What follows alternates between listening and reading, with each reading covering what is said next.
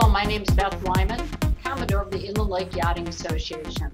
I'd like to welcome ILYA viewers and guests.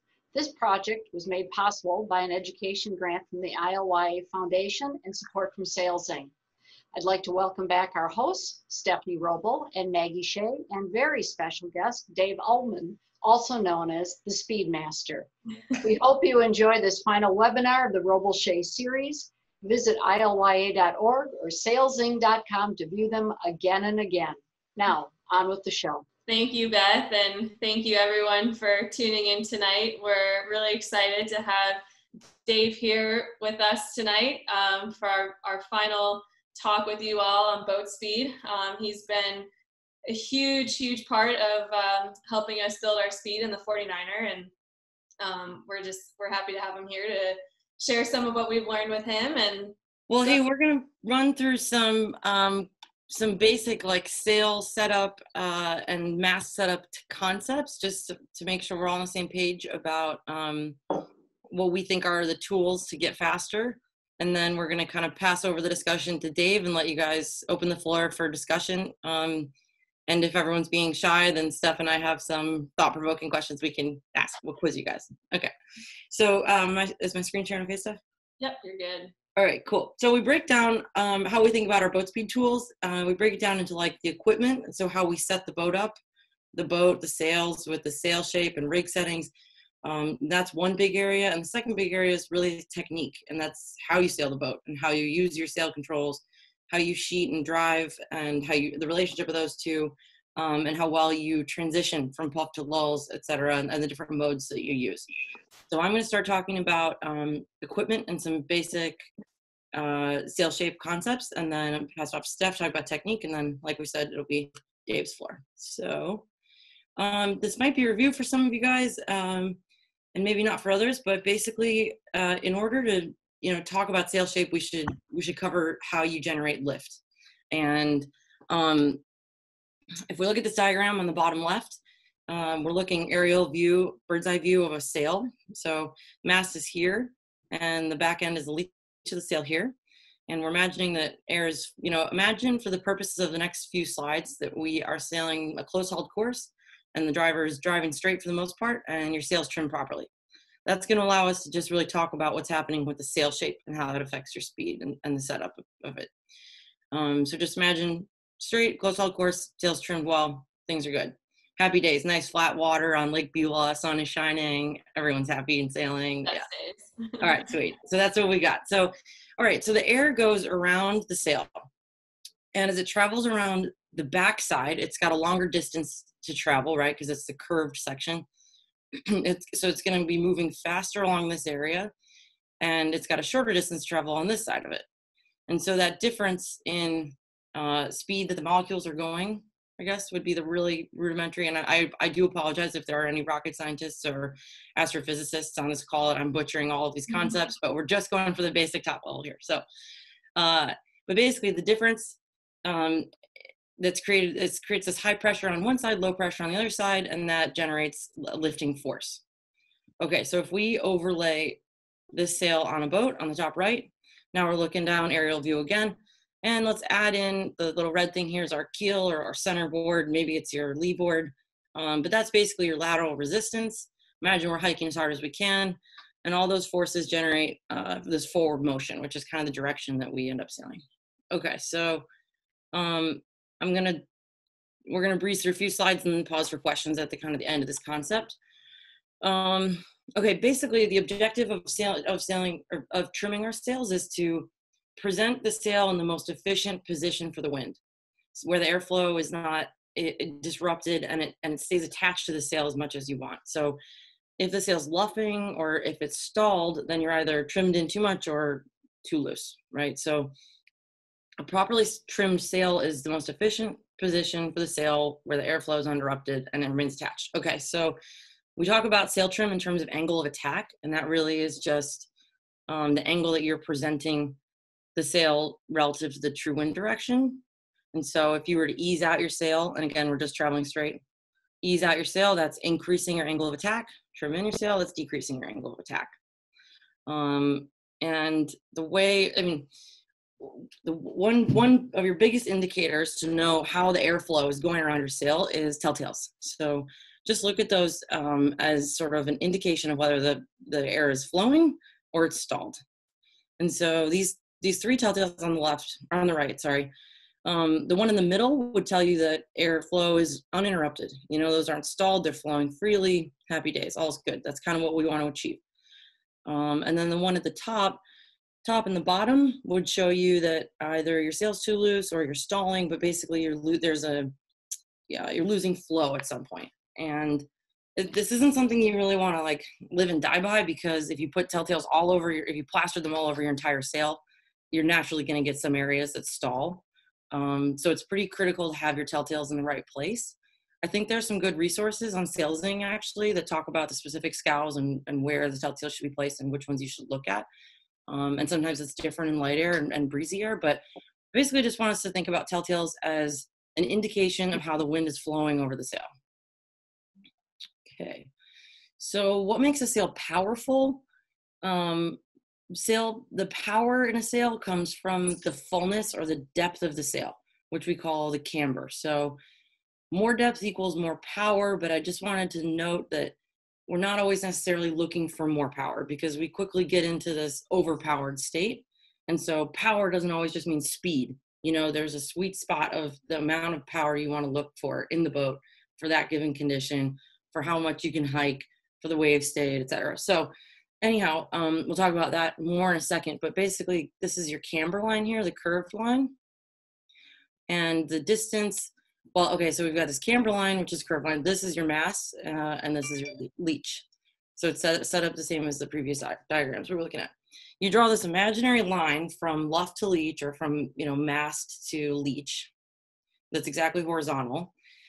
And then we measure the distance, that's called your cord length. We measure the distance between your cord length and the sail, and at its furthest part is your draft, which we'll get into in the next slide. But basically, this is your camber line, and the curvature of that line is like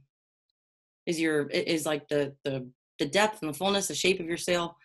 Oftentimes it's measured in percentage. It's like a ratio between the camber and the cord length, and it's a percentage. So these diagrams down here are examples from SailZing. One on the left, we've got, it's 9.5, so that's a flatter sail. And this one here has got more depth, 16.7. So basically more depth equals more power, and the camber line and the camber is what we talk about with the curvature of the sail. Okay, so we measure depth by identifying the draft, and the draft is like the deepest part of the sail. So it's when if we draw that camber line, where is it the farthest from the cord length? I like these diagrams because actually on your boats, I noticed on Facebook there are a lot of draft stripes on your sails, and so that can kind of give you a visualization of how much depth there is and where it is. But we just the amount of depth in the sail influences how straight or how twisty the leech is going to be, and so the deeper the sail is, the more power it's going to give you, and the better it is for pointing. So think about it like a deeper sail will give you a straighter leech, whereas a flatter sail will give you a twisted leech. You know, in big breeze, we want to flatten the sails out, depower them. That basically lets the top of the sail twist off. That's a more depowered sail. In lighter air, or when you're looking to point, you want a deeper, a fuller sail. Straight leech gives you more power. Okay, and then where you put that depth in the sail, you can think about where the depth goes in terms of like fore and aft. So how close is it to the mast versus how close is it to the leech or the bow or the stern. You can also think about the different like layers, like slices of a cake almost, you know, that you're layering on top. But for the purposes of the conversation right now, let's just talk about it in terms of like forward and aft. Okay, so draft forward is in this diagram here. And again, these little circles are our masts. Aerial view of the sail. So this is a mast. This is the draft forward, which would be the deepest part of the sail is closer to the mast, as opposed to draft aft, when the deepest part of the sail is like behind that center line. And we have a lot of ways to manipulate that. But again, just a review. I know I'm going to keep repeating this. Draft forward is depowered, gives you a twisted leech. better for that fast forward mode, better for when you're depowering. Draft aft is much more powered up, straighter leech, better for pointing. Okay, and this is just kind of another way to represent same information, but these ones on top are from the last slide. Basically, draft aft, when the deepest part is in the back half of the sail, will give you less twist, so a more closed leech, more power, more pointing. And draft forward will give you more twist. It'll basically draft forward, will open up the top of your leech and twist it off, less power, more of a depowered state. Okay, in junior sailing, I remember hearing this a million times, so I just wanted to touch on this analogy. Everyone always says, well, sails just work just like wings, just like an airplane wing. And for the longest time, I was like, I have no idea what that means. But I did, these are stolen diagrams from explainthatstuff.com, really scientific source here. But it's pretty basic. Basically, just like we were talking about earlier, the air splits at the front of the wing, goes around the wing, and it generates the difference in pressure. Air wants to go from high to low, generates an upward force and lift on the plane. So if we look at these different wings, I overlaid some pink lines, just so we could look at and kind of compare it as like the camber that we were talking about in the previous sails. The top diagram would be max efficiency. When you're at the altitude you want to go, you're trying to cruise, trying to be efficient, you're not necessarily climbing, and you're trying to maybe conserve gas, I'm not sure, but this is basically your cruising, the look of cruising. And then when we want more lift for taking off, the airplane wings extend. Actually, they extend in length and they curve a little bit. So you can see here the wing flaps come out and down a little bit, which increases the camber. That's a little more lift than the top diagram. And then the maximum lift, which I think is interesting, it's when you're landing, and because you're going slow, you need to kind of like artificially create that lift. Maximum lift and the most amount of drag to also slow you down, because as you're landing, you're trying to stop eventually, right? So this is your maximum lift and your high drag when your flaps are out and down. So I thought those, looking at it that way, kind of looks a lot like a sail to me, and it started to make a little more sense. Okay, any questions about lift? I just want to pause here before we kind of go on to the rig stuff, but I know you should go to work for me. Yeah, I think we need to give you a virtual round of applause. Yeah, excellent. Very, very good. Do we have anything in the Q&A or chat, or we got some chat? Just some commentary, which has been that you're doing a good job teaching. Okay, thanks guys. Okay, cool. So, all right, now that everyone knows everything there is to know about sail shape, that's great. We're gonna move on to rig settings. And these are, I mean, every rig, like learning the different intricacies of the rig takes a long time, and you kind of need to study where the attachment points are, what happens when you tighten shrouds, what happens when you loosen them. It's taken Steph and I 6 years. I've been in the boat for 6 years. Steph's been in the boat for 4 years. We still learn new stuff every month, you know, about how the rig behaves, and so on. But to really sum it up, you either want to, if you bend the mast more, you're going to have a flatter sail, because the sail is going to stretch to kind of fill that space. You'll have a flatter sail. More mast bend equals flatter sail, more of a twisted leech. Whereas if you have a straight sail, you're going to have a fuller, deeper sail. I'm sorry, straight mast is going to be a fuller or deeper sail.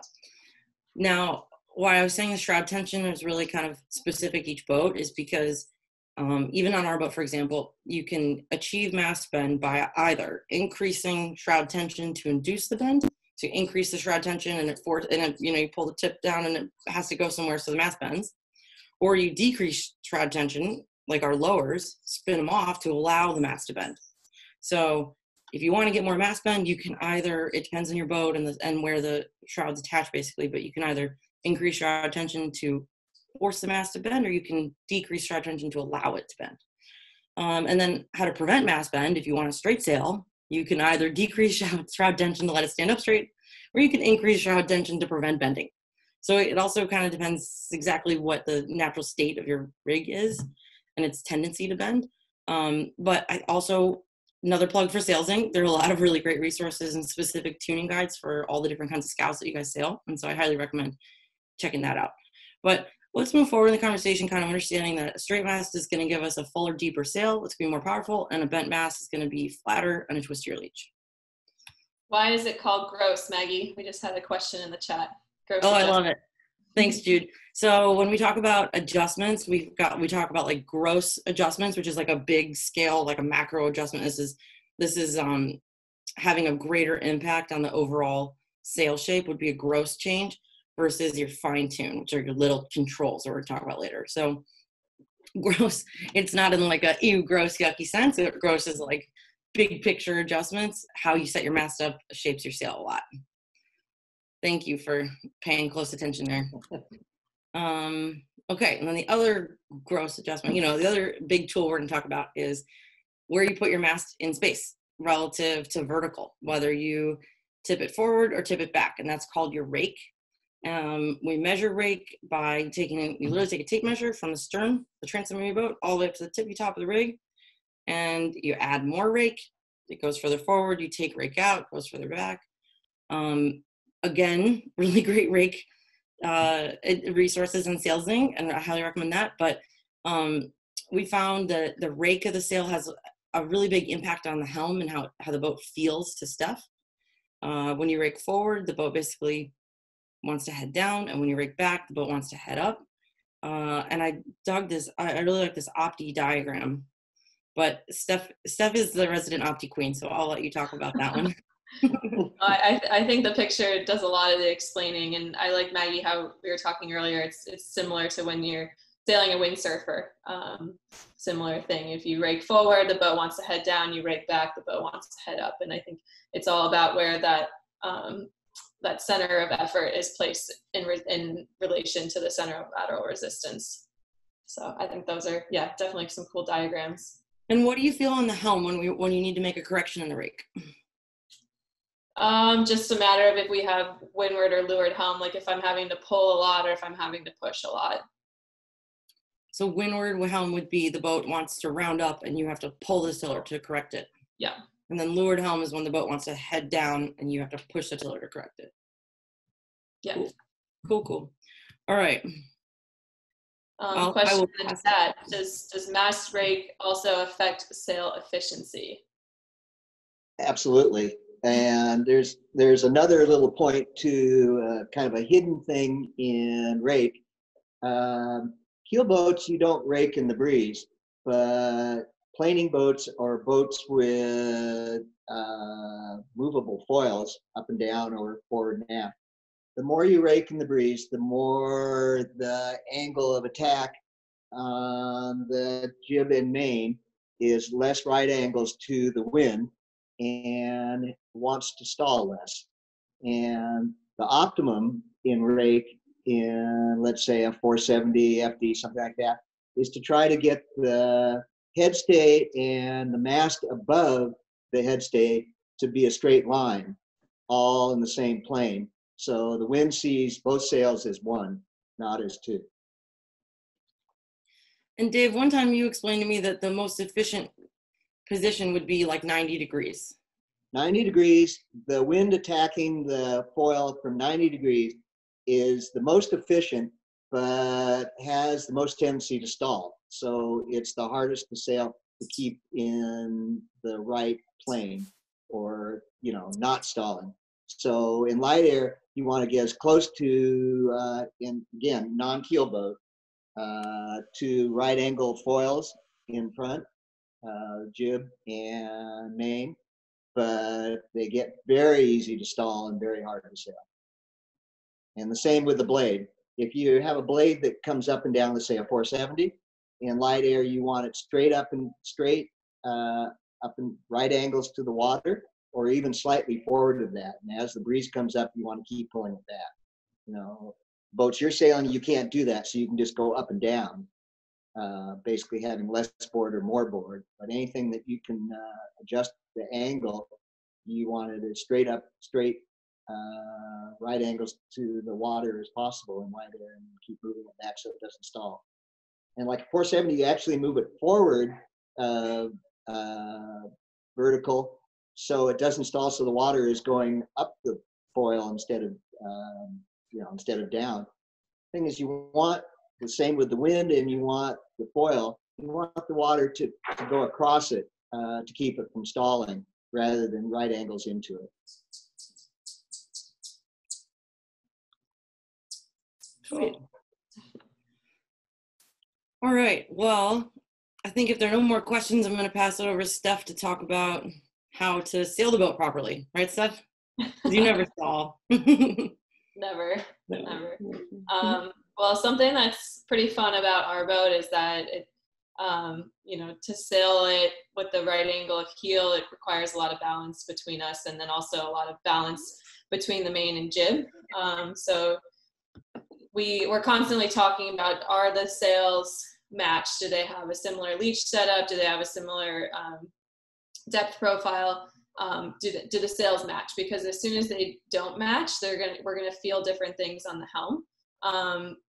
But as we say here on this slide, in order to accurately assess the helm, we need to make sure the angle of heel is correct. Because if we're really, really heel to leeward, the helm is going to feel different, or if we're heel to windward. So making sure the angle of heel is right for the breeze that we're in. And then we need to listen to the feedback on the helm. So what's the boat telling you? So like we said earlier, if we have windward helm, in order to keep the boat going in a straight course, the boat is trying to round up, or the boat's trying to round up, and in order to keep going in a straight course, we have to keep pulling the tiller. So that's our windward helm, and then leeward helm is vice versa. So if we had windward helm, the boat would be rounding into the wind, and we would maybe ask ourselves, is the mainsail too powerful, or is the jib not powered up enough? Those are kind of some things you need to think about when thinking about the balance. And then, you know, kind of just, if you don't have a jib to balance you out, you might have to dive a little bit more into depowering with your boards, just because you don't have that like push and pull kind of concept with the main and jib. Think of helm as drag. Yep. So in most boats, you want an absolute minimum of helm, maybe 100 degrees of weather helm, keep you honest driving the boat. But helm is not lift, helm is drag. Yeah. The concept that is often mislabeled or not properly presented. Cool. And Al points out we can also drop the traveler in a single sailboat to reduce the helm. Good call. Nice. Cool. So kind of moving on to, you know, we just did this whole rig and, you know, sail, explaining sail setup and everything. And now we're kind of getting more into the technique of everything and how you actually sail the boat. So we have those gross adjustments with the rig. And now we're going to get more into the sail controls with the fine tune adjustments. And then the other part of that is the actual sheeting and driving technique, which involves transitions and moding and communication between the helm and the crew. Before that, do we want to answer any of these questions? Al Hager just asked, would it be better to sail upwind with zero weather helm? Am I taking that? Yep. Okay. If you are an A1 driver, yes. Or very, very slight weather helm, maybe 1 degree, 1.5 degrees. But if you're a really good driver and you have a high performance boat, yes, you want zero helm. Yeah, I think as the helm, if you don't have anything, it's really hard to feel. I definitely like a little bit of helm just to have some grip and something to drive against. Yeah, keeps you honest. Yeah. Cool. So yeah, for how we actually sail the boat, we have the sail controls and then the sheeting and driving techniques. So getting into our sail controls, that's more of our fine tune. And I love this diagram from SailZing. They had, like Maggie said, they really had a lot of helpful tools for helping us put this whole presentation together. And kind of the three big things that you'll see on every boat is your Vang, your Cunningham, and your outhaul. So here we can see how the Vang flattens the sail and pulls down on the leech. And it also bends the mast to flatten the sail as well. And then you have the Cunningham, which moves the draft forward, that deepest part of the sail forward, and it opens the leech, the top part of the leech. And then you have your outhaul, which controls the foot of the sail and the return in the bottom part of the leech. So kind of your three major factors that you'd see on every boat. And then as Al said earlier, we have the Traveler, which helps a lot with balance of the boat, backstay in other boats. I think the Traveler is a really awesome tool for if you just need to quickly depower, you can just bump the Traveler down real quick, and it's really nice, especially if you're on a super puffy, shifty day. And then the backstay flattens the sail by bending the mast and opening the top of the leech.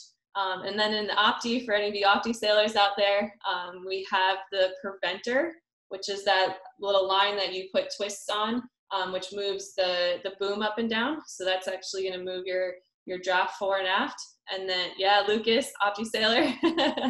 And then you have your Sprit, which moves the leech. So the more Sprit tension you have on, the tighter your leech is going to be, and the less Sprit tension you have on, the looser your leech is going to be. And when you're overpowered or in really light air, you would want that leech a little bit softer. And then when you're in max power conditions, you want that leech a little bit tighter, which I guess transitions me into our next topic, is kind of talking about wind conditions and simplifying our wind ranges. So different people have different terms for all this and different conditions, but we like to talk about it more in these terms rather than wind speed, because there's definitely days when you'll go out and you'll think it's blowing 12 knots, but someone else thinks it's blowing 15 knots, and that little bit of difference in wind speed can be a huge difference in how you sail the boat. So we refer to these four terms: underpowered, full powered, depowering, and overpowered. And really we use our body weight as a pretty big sign in our boat to help us understand which wind range we're in here, and then the amount of main sheet that we're playing, the amount of controls that we have on, help us identify this. So our first sorry, I'm off on a slide here, sorry. Our first zone, as you could say, is underpowered. And your goal here is to really focus on building speed and then taking that speed into height and kind of almost having like a scalloping going on upwind. Your weight placement is quite far forward, trying to attach the bow to the water, as you can see in that picture, and then quite active weight movement. Your weight is moving with all the little changes in pressure. And as far as sail setup goes, still having your draft pretty far aft, keeping the sail deeper to start generating more power. And then a big thing here is actually your main sheet tension. So in the puffs, you would trim on your main sheet a little bit for more power, and then you can push your body weight against that. And then in the lulls, you would want to open up the leech a little bit and twist for more power. So just a little bit of change in main sheet can go a really long way in these conditions, and a little bit of change in body weight can go a really long way as well. One thing to think about in light air is if you're sailing in 5 knots of wind and you get a knot of pressure increase, you just increased 20% the amount of wind. If you're sailing in 15 knots and you get a knot more, it's insignificant, the change. So you have to be really aware in light air of trying to be really efficient with your weight and trim, because the conditions are changing up and down hugely with, major gains to be made. Yeah, and we certainly feel that in our bow with how sensitive it is to the angle of heel and how much weight we're pushing on the trapeze. Very touchy conditions. Yes, very touchy. Full focus. Our next condition, which is probably my favorite condition, is full power. It's when you're just trying to get everything out of the boat, all the power that you can handle out of the boat. So max hiking, keeping the boat really flat. You're not easing any of the sheets yet. Your main sheet is in its max trim position. Your sails are really powered up, and you're hiking really hard against it. You'd have a deep foot here, with an eased out haul, trying to get a little bit of return in the bottom quarter of your main, like right where the Kilroy sticker is on our mainsail in that photo. And then you're just having a little bit of bang on to control the leech, but not to flatten the sail. So really aiming for 0 twist on the leech at the mainsail here, very, very straight, and then just trimming really tight for power. Maggie really loves it. It feels good on her forearm. Oh, you just have to pull so hard and then hold it there. It's no fun. Cool. And then as we get up the wind range, we start getting into that depowering mode. When you're starting to ease the sheets a little bit, you're starting to pull your controls on a bit more, starting to put a little bit more twist into the sails. And a really big goal here is just balancing the boat with the main sheet. So you're fully hiking, you've got a bunch of power in the boat, and you're trying to figure out how to keep the boat balanced based on the wind that's coming at you. So another thing here is you consider moving your weight back to get the bow out of the water a bit more, especially in our boat since we're planing. And then as far as your sail setup goes, you're starting to twist things off. Your foot depth kind of depends on the sea state. As you can see in this photo, we're in some pretty big waves. So we have maybe a little bit fuller bottom part of the sail and maybe air on a bit more twisty if we're quite overpowered. So using the Cunningham is more of a tool there to help move the draft forward and depower the sail. And again, vang to flatten the sail, and vang sheeting so that when you ease the main sheet, the boom isn't going straight up, the boom's going out sideways. And then we get into our overpowered, or maybe some would say like super gnarly conditions, where balance again is super important, main and jib balance, and then heel of the boat balance as well. And then really racing in these conditions comes down to good boat handling as well. So those who can really like tack and jibe the boat really well, they're gonna make huge gains in these conditions. But that being said, especially if you're sailing in wavy conditions, having weight together so you're not, so the boat isn't pitching that much, you can put your weight together and really try to just be aggressive, like fore and aft, based on the wave that's coming at you. And this is kind of where you start going on like max controls. Your vang is on quite hard. Your Cunningham is on as hard as you can go to get a nice twist in the sail, and a nice flat foot for less power. And this is also where we would start talking about our board height, like Dave was talking about earlier. If we're getting quite overpowered, we'd start bringing the board up some more just to carry less power in the boat. Yeah, we actually get to a funny point in this boat at like 18 or 19 knots where the mainsail is just totally washed out and just is not even working. And I say to Steph, next puff is on you, and she just has to drive up and basically sail just on the jib because the main is almost inverted. It's totally luffing. And then when the breeze dies down a little bit more, then I can trim back in. But yeah, we're totally max controlled on everything in that circumstance. It's kind of easy. The pressure on the sheet goes really light actually, and then it's all up to you. Your job gets a lot easier. Yeah, exactly. So the rudder gets a lot heavier for me. Yeah. Cool. And then, a major part of this, like we talked about for lake sailors, is the transitions. And these are kind of the questions that I like to ask myself when we're coming into a transition time. Am I entering a puff or lull? I think that's your first question. And how long will it last? How much power do I have in the boat right now? And do I need to make a big change or a small change? So if you're coming into a lull that's going to last for a while, you're going to be, you're going to make that change for a long time. Whereas if it's just like a temporary lull, maybe you're not changing your gears as aggressively. You're just changing one or two things, your weight and a little bit of power in the traveler or something, for example.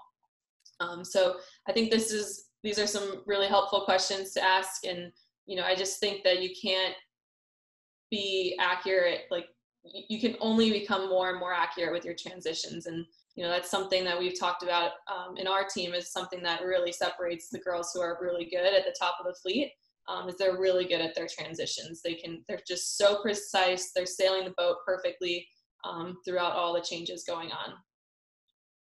And sometimes we'll actually set up in like the worst possible sailing area of a venue to get the maximum amount of transitions.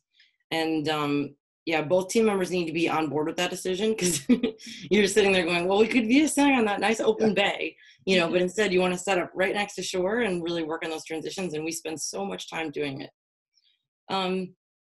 Hey, Steph, we've had a question about vangs. So maybe we want to go back before we go into the next concept. Because it seemed, and from Al, he asked, can you guys talk about how vang tension affects leech tension upwind? Does it depend on mast flexibility? That's a great question. Yes, it does. Yes. So that's something that we do with our equipment, is we bend test our masts to understand how soft or stiff they would be. So if it's a really soft mast, the vang is going to make a change quite effectively. Whereas if it's a stiff mast, you're going to have to vang quite hard in order to have an impact on flattening the sail out. And in the same vein, the amount of tensions that we carry on our lower shrouds affect how soon the vang engages. So on our boat, the vang like pushes into the bottom part of the mast as well, and pushes it forward, and it causes it to kind of bow forward there and flatten out the sail. And so if the blowers are really loose or the mast is really soft, when I start pulling vang on, the bottom part of the mast is going to go forward, and it's going to flatten out this bottom part of the sail quite quickly. And so that's one thing. You have to have enough lowers tension on that your vang actually works, that you get past, you don't flatten out the bottom sail completely before you start having an effect on the leech. So the vang also really affects the mid leech on our boat. Like if we lose too much vang, if you don't have enough vang on, then like about halfway up the sail just is too open. And so on our boat, the vang affects the leech and the flatness of the bottom of the sail. And your question about mast flexibility is very relevant. Yes, it depends a lot on that. And mast flexibilities will, you know, for every class, there's a tuning guide, usually made by a sailmaker, but doesn't have to be. But mast flexibility will change that tuning guide slightly, how you set the rig up. Because regardless of how stiff or soft your mast, you want it to do a certain thing, and you may have to change your rig slightly to make a stiff mast correspond with a medium mast or a soft mast. So it takes slight tuning differences. We found that with the girls for sure. As we go through different masts, the setup is slightly different. It's not, you're not locked into numbers in setup. Yeah. Cool. Al, does that answer the question? Or maybe let us know if you have more questions in the chat about that vang question. I think some of the other questions we can save till the end. Yeah. So cool. Thanks for rewinding just a little bit. And on that vang note, actually, so when we are in the fully powered and overpowered, okay, so the vang is coming on, and then we do get to a point when it's like 20 plus knots or something, that we might ease vang a little more because we're just completely overpowered and we want more twist. So yeah, sorry if I was repeating that from earlier. Oh no, it's a good point. But that's like survival stuff. That's fun. Okay. We're on to moding. Yeah. But I know this is a little bit of a repeat slide, but I really like this slide, and it helps me really visualize how the sail shape needs to be in order to execute different modes. And for those of you who joined us for previous chats, we talked a lot about this on our upwind tactics. So you can use your moding for tactics, but you can also use it for like holding a lane around the course. So just some rules of thumb for if you're trying to take height, ease your Cunningham, tighten your vang, tighten your sheets, traveler up. Those are all some steps that you can take. Again, like Maggie said, you want to just focus on that draft aft, tighter leech. And then if you're trying to go forward, if you're trying to go into a low mode, like you're trying to tactically get over the front of a pack to position yourself between them and the mark, or you're leading out to a corner like we talked about, you can go into that low mode and go Cunningham on. That's a really powerful tool for that. Ease your vang a little bit, maybe use your sheets just to click a little bit, hike really hard, and then you can also put that traveler down. Those are all some steps that you can take to just transition into different modes. Also think why you want different modes. If you're sailing into a header, you want to go fast forward. If you're sailing into a lift, you want to go high. Regardless, we learned that's called the Wally method from Al, actually, on a couple weeks ago. We didn't know it was called that. Yeah, that's exactly right. Cool. Well, I'm sure you guys have heard enough of Maggie and I talking for the last 6 weeks. So we're going to officially pass it over to Dave to talk a little bit about just how you can get faster with your program. You can see Dave here with Annie Hager and Brianna as they were getting ready for the Olympics in Rio. And he certainly made them a really, really fast team on the water, and he's helped us a lot. So we're excited for him to share a bit about his process and how you guys can bring it into your programs for this summer. It's my connection, last 7 years with your lake. Between the two teams, I feel like it's but you still haven't been to the lake. I still haven't been there. Yeah, no, I got to get change that. But I certainly feel a connection to it. So getting fast is not an easy process. When we were preparing for the Olympics in before 1980, we did a lot of sailing on our own. And it's really difficult to develop boat speed when you're all by yourself. It means developing a golden touch, so you know exactly what the boat is doing, and that's quite hard. That's quite difficult. The easiest way to develop boat speed is to train with another training partner. So there's 2 of you, and the ideal thing is to have one boat stay constant, at least for a day, and the other boat make changes and do a lot of straight lining and communicate between the 2 boats what each change did for boat speed. It helps to be using similar equipment or the same equipment, IB sails. If you're using the same sails, it's much easier to communicate.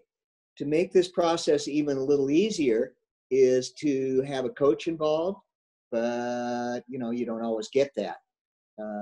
But a coach can do photographs to show you on the water the difference in the setup, so you can actually both boats can visualize, well, one boat was going better than the other. What did the sails look like? Did they look different? Did they look the same? So a coach can give you that, and a coach can make comments as you're doing this process. But it's a very lengthy process. We would spend in that period, those 4-year periods, we'd spend about 4 hours or 5 hours on the water, which is longer than I recommend. Gets pretty, at the end of the day, the time's not very valuable, you get tired. But we always had somebody from somewhere in the world come tune with us. We had 2 boats, and we had guests come in. I would say 75% of the time we were sailing, there was another person, another 470 sailor from somewhere in the world there with us. And so you would go all day and make a list.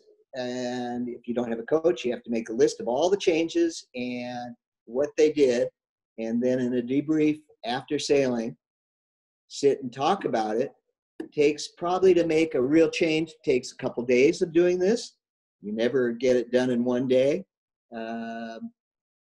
And so you keep doing this process of slowly leapfrogging, getting the slow boat to equalize with the fast boat, then getting the fast boat faster, and then getting the slow boat up to pace. And it's a leapfrog process, and you just slowly get faster and faster and faster. And if you do it enough, you'll end up being as fast as anybody in the world. But it takes a lot of time. And I don't know of any other way of doing it. You start with the tuning guide for that class. And what you'll find is sailboats are sailboats. They're all relatively similar. The basic concepts are the same in every boat. There's just some minor differences class to class. So you start with the tuning guide, most likely the sails you're using, Those are really good places to start. Both boats set up similar or the same, as close to it as possible. Then you go out and make these small changes. When we're doing straight line testing, we don't like to go straight line more than 3 or 4 minutes. If you can't see a difference in 3 or 4 minutes, there isn't a difference. If you go long enough, yeah, somebody's going to win the test. But that doesn't tell you what boat's faster or slower. If you don't see it pretty soon, it isn't there. You call it even and do another test. In light air, you have to set up pretty much bow to bow, because the lured boat will always win if they're bow forward in light air. Heavy air, you can have the weather boat be back about 20% of the boat length bow to bow, and always about 2 to 3 boat lengths apart spread. Any more than that, you're at the whim of the wind shifts. Any less than that, the lured boat will always dominate. You have to be very careful when you're doing this to be realistic, truthful. Everybody wants to win a test all the time, but the information that you share has to be, you have to trust each other, and you have to take into consideration the shifts in that run. Did you get lifted? Did you get headed? Was it realistic? A coach can really help you with that, because you can take bearings from bow to bow, and it doesn't matter whether you get lifted or headed. Those bearings are still a sign of whether you're losing or winning. So this is just a long, hard process. But the beauty of it is you're going sailing. It's really fun. You get to go sailing this whole time. You get to spend time on the water. The windier it is, the more fun it is. The less, taxing it is. Light air, tuning in 5 knots of wind is really not much fun and a pain. But you find in light air, the differences often are greater than they are in 10 to 12 or 15. Then all of a sudden you get into 20, and then the differences get huge because it's technique. And when you're tuning, you're working on technique as much as you are on sail shape and rig tension and rig tuning. Technique becomes just as important, and you're sharing that information. So this process just goes on, and it's building. The most important concept is you stop this process when you get to a regatta. You don't continue the process. When you're at a regatta, you're trying to do the best you can. You're not trying to learn about tuning at that point. Your homework should be done, and the regatta is a check-in to see how well you did your homework. If you did your homework well, you're going to do well. If you didn't do your homework well, you're not going to do well. I have a book that I've been keeping. I've been doing this now for 60 years, long time.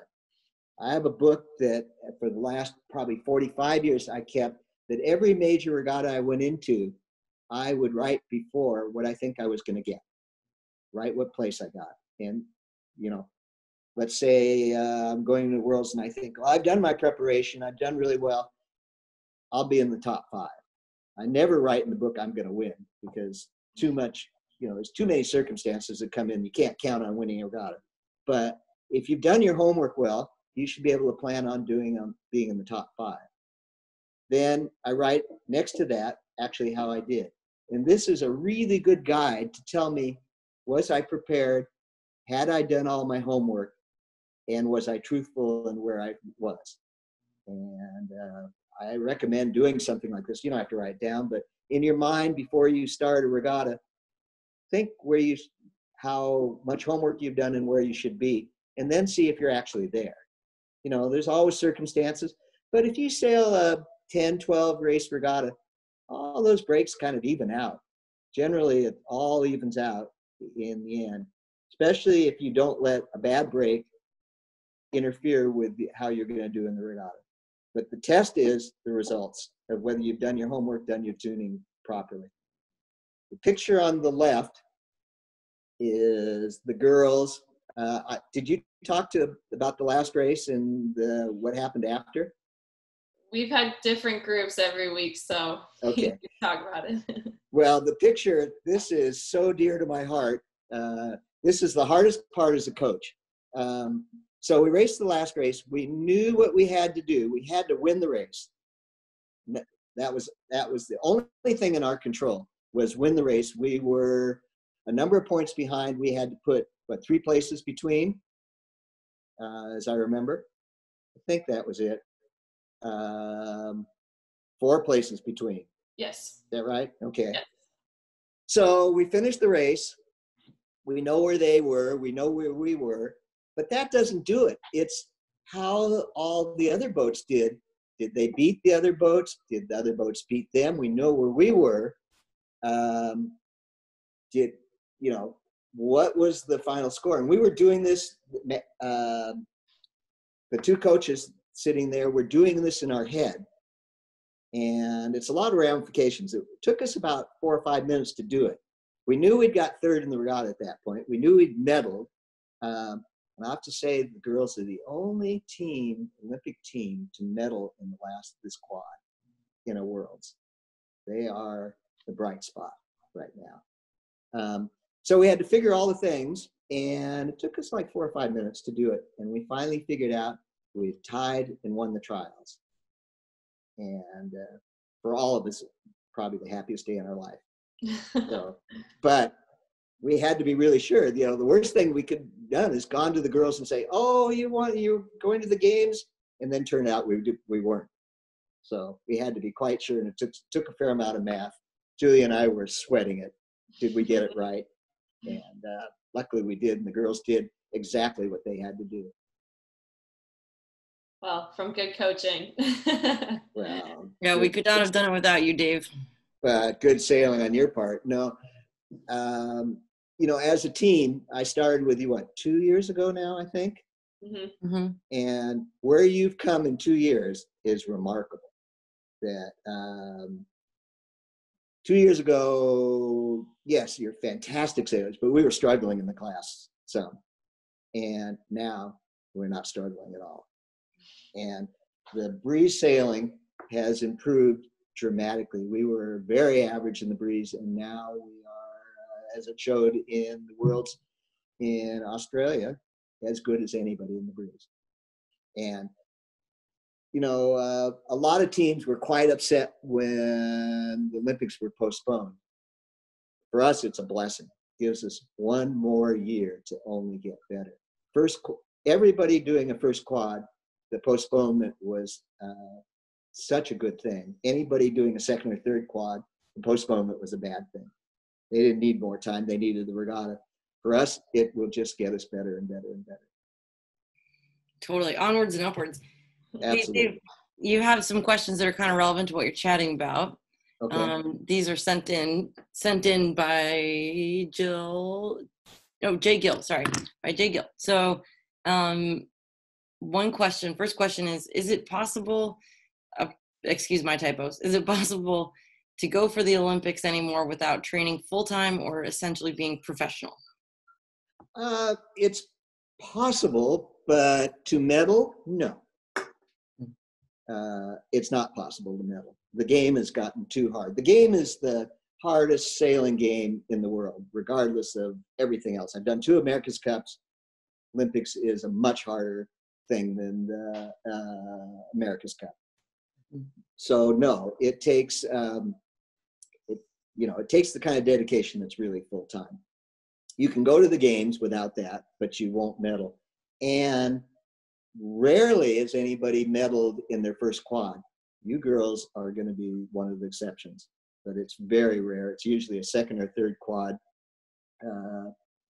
takes to medal, which is one of the problems with the U.S. program. Is rarely do we get people back for a second or third quad. Most of the programs are a single quad program, and it doesn't lead to medals. Yeah, so a follow-up question, I think, to that, also from Jay Gill, is that it seems to me, for the most part, that the Europeans, outside of New Zealand and Australia, have come to dominate small boat sailing the last number of years now. What are you doing differently than they are so you could beat them? Haha. Trying to beat them at their game. Just work harder. There is nothing magical about what they're doing. They grow up sailing. Sailing in New Zealand is the #1 sport. Maybe rugby, maybe, maybe, but it's very much at the top. So truly the really good athletes go into it, and they, you know, are held in a high esteem in the country, but they train and they work hard and they're quite dedicated. They are funded slightly better, but that's only a very small part of the answer. The answer is dedication and working hard. And what you girls are doing is going to catch them at their game and beat them at their game. So you left out the Brits too, who actually have the best program right now. Yeah. Yeah. Yeah, that's true. But the same exact thing, full-time, working hard, organized, not wasting time. Yeah, I'd say to that full-time professional question, in a year without a COVID-19 break and without injuries or anything, we're trying to achieve about 200 days on the water in the FX. And so that's our starting point. And, Which is what a full-time job is. What a full-time job is 220. Yeah, totally. Yeah. Hey, we're getting some questions about mental fitness. So Jay Gill asked, do you do any neurological training? And Rob Hudson asked, what are the key things you do for mental fitness to win? And that's a Steph answer. It's ask Dave. It's ask Dave period. What do you do? Well, I'm from a different period where we didn't have any professional help mentally.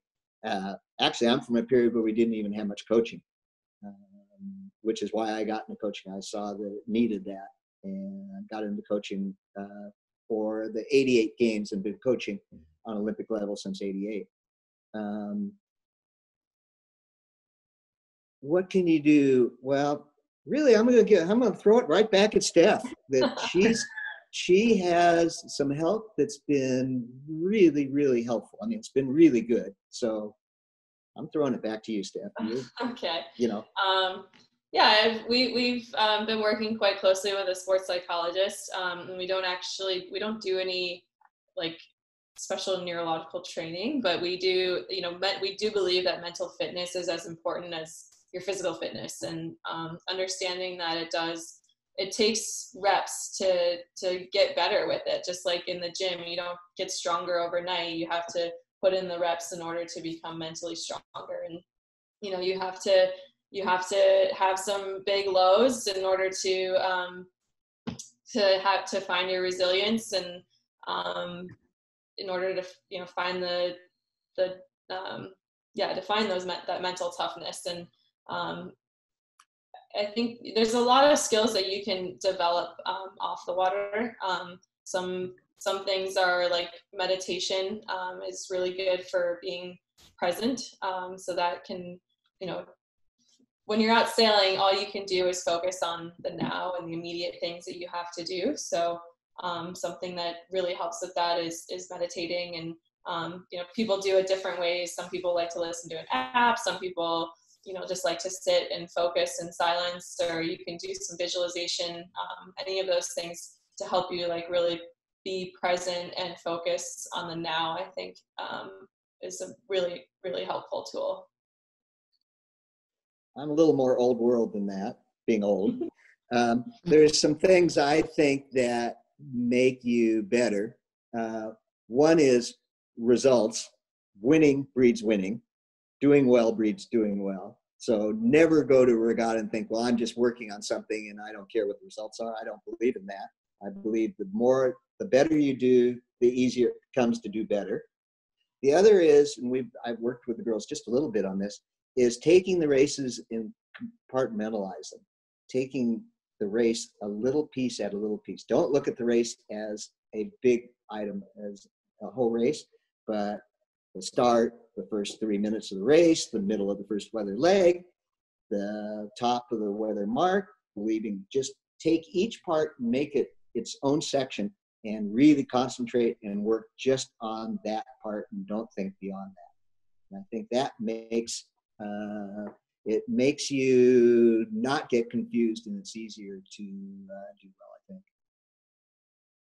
Yeah, and we definitely appreciated that perspective, because I think it all kind of feels like the mindfulness and the compartmentalization, and it all feels just like really being in the moment and focusing on what you have to do now, and not thinking about like, oh, I'm in 15th, like how is that going to affect my overall results type thing. Yeah, and different things work for really different people. Like Steph and I, even on the same team, have different techniques that we respond well to. And so like, I'll just offer up that my mental toughness techniques are mostly revolve around actively keeping my focus on positive things during the race and not allowing my concern for our result to be a distraction, and not allowing that to make me feel anxious and nervous, and trying to channel that energy in a good way. So that takes a lot of like active concentrating and focusing on the small steps at hand, the next tiny baby step you have to take, like Dave was talking about, like what's the next one thing I have to do, but also just acknowledging how often you drift into those negative thought patterns of, okay, if we don't win this race, we're not going to win the trials. That's a distracting negative thought pattern. And then you have to develop your own techniques for what helps you stop that and focus on the task at hand. Steph and I have talked in the past about visualizing a stop sign, whatever works for you, saying stop and think about something else. There are a million techniques for that, but I think everyone, the time that they find most distressing is different. Some people get nervous the night before, some people get nervous the morning of, some people get nervous when they're racing, and you just have to figure out what sort of mechanisms you use at those different times that help you focus on what you need to do. And that's a hard part of coaching, is not to interfere with that. You can't, as a coach, put your values or your systems on the people you're coaching. You can make suggestions, but you have to let them do what they do to have the best results. The way they handle pressure, during the regatta, between regattas, whatever, during the race, and not interfere with that. And that's hard as a coach. You do tell me to put my checklists down and get inside when it's too hot, though, and I'm going over and over and over on the boat. Well, I and see you do tell Steph to sometimes. Got to stop that process. Sometimes they can become a little compulsive, but yeah, Steph likes to go golfing, and I would say our coaches encourage that. Yeah, well, absolutely. And the team environment really helps to reset and get everyone on the same page. Yeah. Well, everybody has to like everybody else on the team and appreciate them. That we do. Indeed, we're very lucky. All right, who has more boat speed questions for Dave? We have one from Jude here. Is it a good idea to scallop an X boat?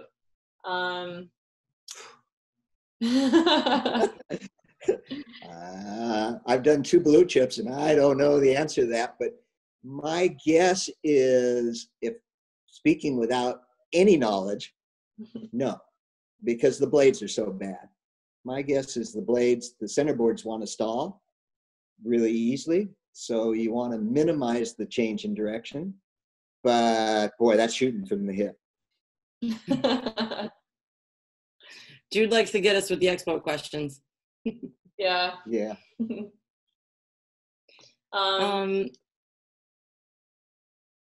Okay, I'll answer Rob Hudson. What do you do for hull prep? We clean the hull with an eco-friendly soap and water, and then we dry it off. And then once before every regatta and probably every few weeks of training, we use McLube Hull Coat, put that on, take it off. Been using that forever, and McLube is a very generous sponsor of the US Sailing team. And that's basically all we do to prep our hull. But we've got a long checklist for, the boat work we have to do before every regatta. We have a checklist for, we have to check on the mast and the rigging to make sure that everything looks good, nothing needs to be replaced, that all the preventative maintenance is done. And that's about it. Then we measure everything in. Basically, Steph has to write down all of our serial numbers and stickers and everything, and that's no fun. So that's our boat prep. Not too complicated. Dave, you have a different process than that? Well, it depends on the class. You're sailing in a class that doesn't let you do anything to the boat, basically. You just have to make sure that everything's working. They don't let you fare. They don't let you sand. classes that let you fair the bottom is pretty mandatory, that the bottom is absolutely as fair within the class rules as possible. Prepping is pretty much the same. You put some type of Teflon on the bottom and get rid of it. And it doesn't actually make the boat go through the water any faster. What it does is keep the hull clean when it's in the water. All our testing shows the Teflon bottom doesn't actually, isn't a faster surface, but a clean surface is much faster than a dirty surface. So on the way out to the race course or whatever, if you pick up any dirt on the bottom, that's considerably slow, and Teflon will allow, keeps that from happening. So that's pretty standard preparation, is some type of Teflon preparation on the bottom and removed. Oh, Dave, I have a question. The reality is, okay, but when we've done really, really extensive testing, a wet and dry sanding is the fastest surface there is. Like an 800 sanding on the bottom is faster than a Teflon bottom. But it doesn't stay clean. Yeah, just to be totally clear, we do not sand our boat bottom because it's illegal. Yeah, yeah, so Rob's asking fair, flat, smooth, and you mean by fair, totally flat here, or maybe explain what you mean by well, the classes like Etchells and classes like that let you actually professionally fair the bottom. That is obviously the best. A consistent shape, no hollows, no, whatever the water will go by the easiest, which would be a faired shape. Cool. And Dave, I've got one question for you. So salt water, there's a big debate about washing or wiping off, drying your boat every night when you're staying in salt water. What do you think about, because over time, if you don't wipe it down, you get these little droplets, like salt accumulation. And those don't go away 100% when you go back in the water. Any salt accumulation, any drying of salt doesn't, most of it will go away, but it doesn't all go away when you go back in the water. And obviously anything like that, any imperfection is drag. So yes, cleaning the bottom, getting all the salt off the bottom is, is preferable. I see you doing it, and I never stop you. We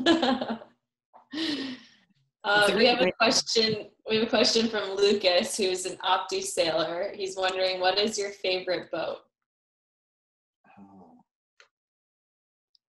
Oh, in my lifetime, when I was young, obviously 470s had some success. And then I would think in the last 20 years, Melch's 24s, which is, as a keel boat, as close to a planing dinghy as you can get. So those two. And I've done a lot of offshore racing, but I can't think of any of those that I really enjoyed with my favorites.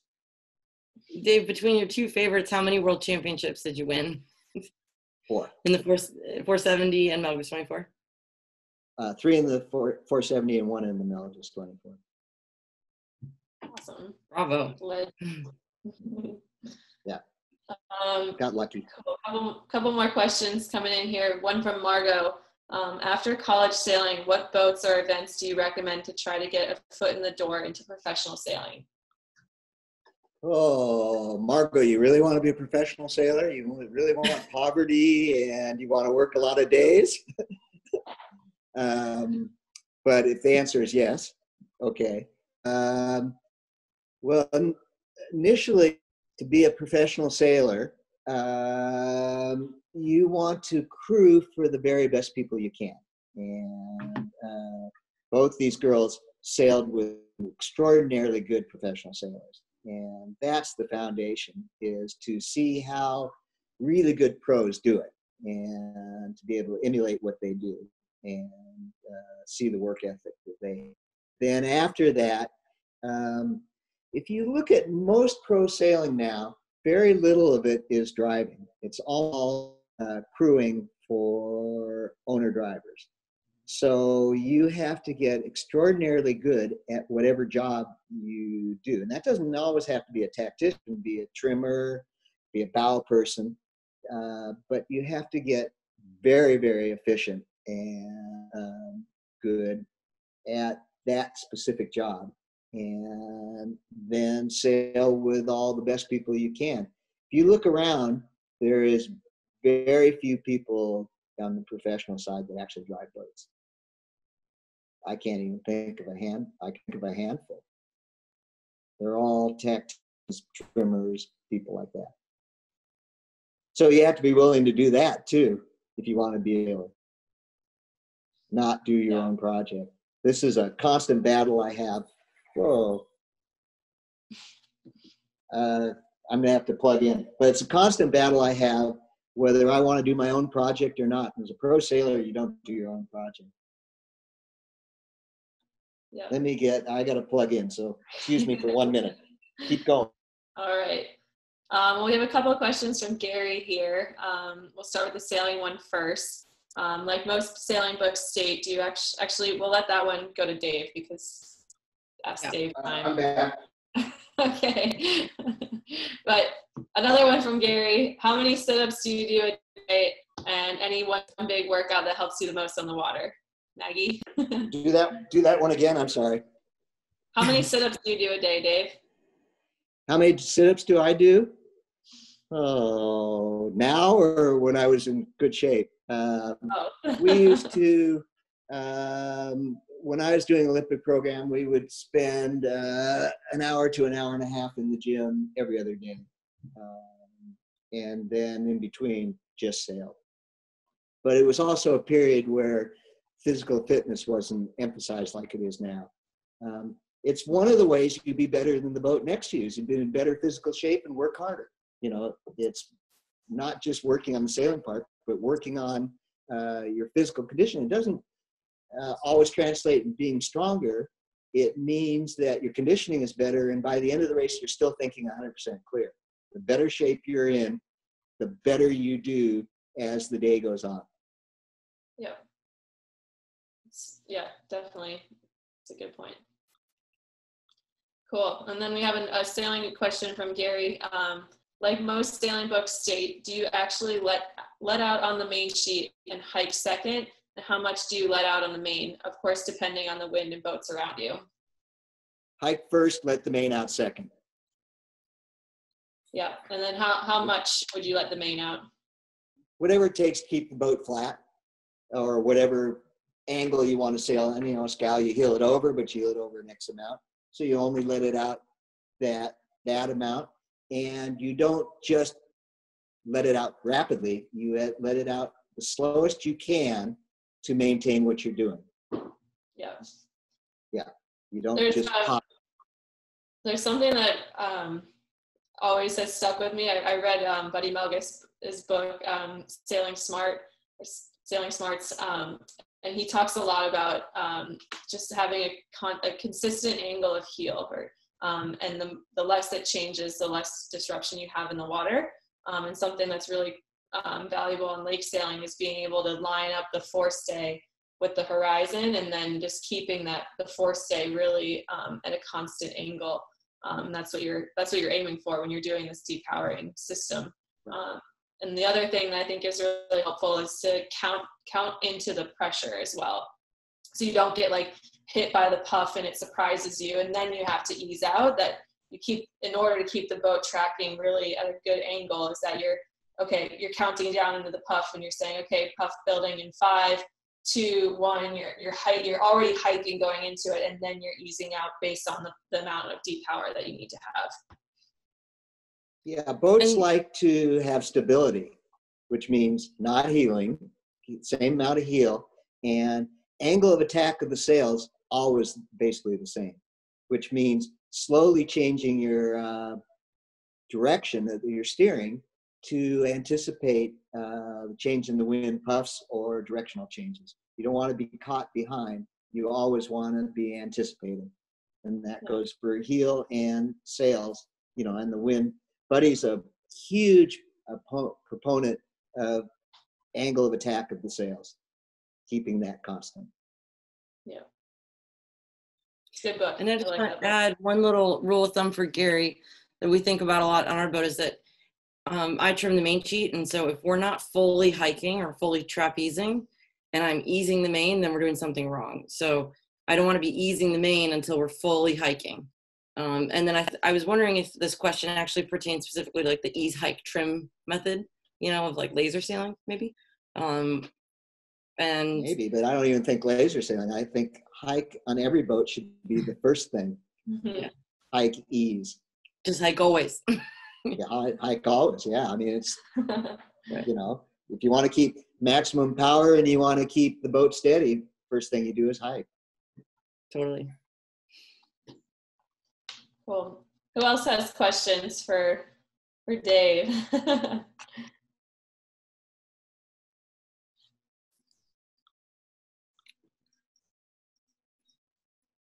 We have a lot of Opti sailors and youth sailors on with us tonight, which is cool. You have any advice for Opti sailors or anyone? You know, actually, one girl from California as well. What's your advice for youth sailors?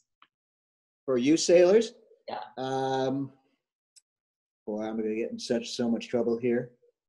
I am not a overall huge fan for high school and college sailing, and I'm going to get in trouble. I'm already in trouble. The boats you sail in those are such low performance, not much fun to sail, and don't require tuning. So yes, you're going to sail when you're in high school. Yes, you're going to sail in college. You're going to sail in high school because it's a way to get in college. You're going to sail in college because that's why, one of the reasons you're there. But also sail something that's high performance. I love 29ers. They're really fun to sail. You learn how to tune, you learn how to do all the other things that require the boat speed is an important part. So I think do some sailing outside sailing multiple classes, I think is really good. And if it's crewing, crew, but sailing different boats makes a huge foundation. Also, pick your class by what is available in your area. What is the best competition in the area? What do you read about in magazines? But what's going on in your neighborhood that's the best competition? I'm also a big fan of sailing against adults when you can, not just youth sailing. When I was a kid, when I was 13, I started sailing snipes. And that was the class in the United States at that time. And it was almost all adults. And that really pulls you along and gets you better really fast. Now, you don't want to do that 100% because there's a whole social side to sailing. That, you know, you want to do that too. But if you can do some sailing against adults in an adult class, that really is beneficial to your sailing ability. Cool. Two more questions pouring in here. One from Caroline. What is some good advice for going into laser sailing? Oh, get fit. Be ready to hike.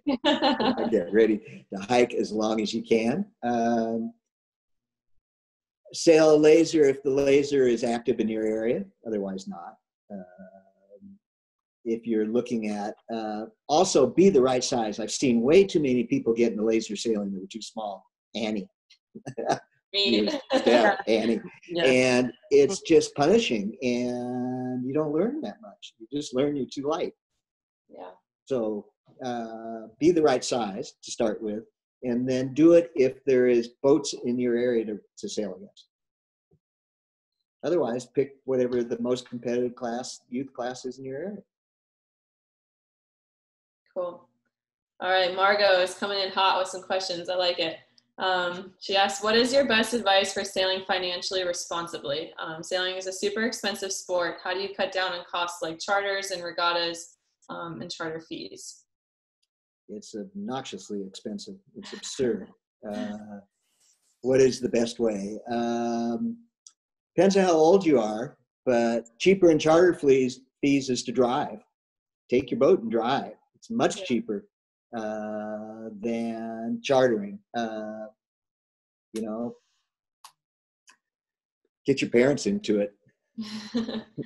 So they like it, and maybe we'll do some traveling with you. there's no way around it. And the higher the level gets, the more expensive it is. I mean, these girls can give you an idea of what it costs. It's very, very, very expensive. But sailing locally isn't. The real cost is only the boat and sails.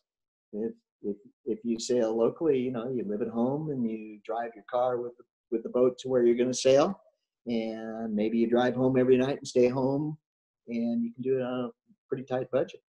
Yeah, I think too. There's a lot of organizations that have grants that you can apply for as well. And Margot, you can definitely reach out to us on the side, and we can talk to you some more about putting a budget together and reaching out to foundations for support as well. Yeah, and I would also say like putting in a big emphasis on training at home and training locally and picking and choosing which regattas you do, because I think there's a lot of pressure to go do every single regatta, and it's actually totally unnecessary and a lot of cost, and you lose a lot of time shuffling around. And so that's one way to cut your budget down a lot, is to just focus on training more, and then work towards specific regattas and kind of pick and choose those wisely. Also, boat maintenance or equipment care. I think people lose a lot of money because they don't know how to take care of their equipment.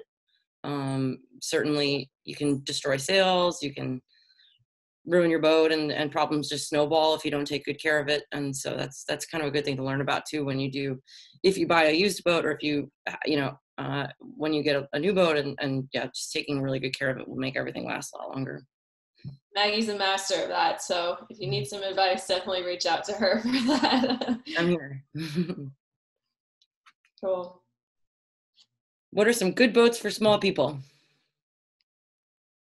Oh, well, to drive, 29er. Oh, yeah. Absolutely, well, obviously in high school, to drive, drivers should be quite small, and also small crews in the boats, high school and college, that there's a huge premium on small, really good crews, heavy air crews. What else would, obviously opties, if you're young. Though I think that given the opti, it's good to get out of that at a fairly early age. I don't think you should be sailing opties when you're 17 years old or whatever. Yeah. Okay. Yeah. Yep. If you're small, stay in the opti. Yeah. I think 29ers are a really good step into performance sailing. And you can be small and drive, and you have to be pretty nice to cruise. So there's some very specific sizes, and accomplish either one can be. But a boat like that, the crew is as important or more important than the skipper. Yeah. So that's and so are the skiffs. The crew is just crucial to winning. Huge. It's really, really important in the crew. So it's a big benefit being a really good crew. So I think as a youth boat, 29er is superb. Cool. Yeah, get into the skiff world. Yeah, exactly. I mean, it is the happening thing, and it's more fun. My son, who is quite good sailor, professional sailor, when he was in high school, they were sailing FJs, and he came to me one day and said, "I'm going to quit." And he was, the A person on his team. He said, "I'm going to quit." And I said, "Well, Charlie, why are you going to quit?" "Well, this is really not much fun to sail these boats." "Well, what would it take to keep you from quitting?" He said, "If I had a 29er and raced a 29er, I would still do high school sailing as a member of the team." And then he got second that year in the North Americans in 29ers. Yeah. So there's a fun factor that the boat has to supply. Yeah, definitely. Cool. Well, we haven't had any more questions pour in, but anyone who has a question after the fact, feel free to reach out to us or Dave. We're always here to help and answer any questions you guys might have. But we really appreciate you all tuning in tonight for our last webinar. It's pretty sad to think we've already done the whole webinar series. Time flies when you're having fun. But we want to give a huge shout out to Dave for joining us tonight. We really appreciate it. We love having you on our team, and looking forward to the next year together. And really big shout out and thank you to ILYA and SailZing for making this happen. It's been a lot of fun. So thank you very much, guys. Thank you all. Thank you, girls. It's been a real pleasure working with you. And at some point, I want to come to the yacht club. Absolutely. We can definitely make that happen. Yeah, absolutely. Well, how lucky were we to have Dave Ullman sharing his experiences and go fast tips. We will all benefit from your expertise. Thank you very much.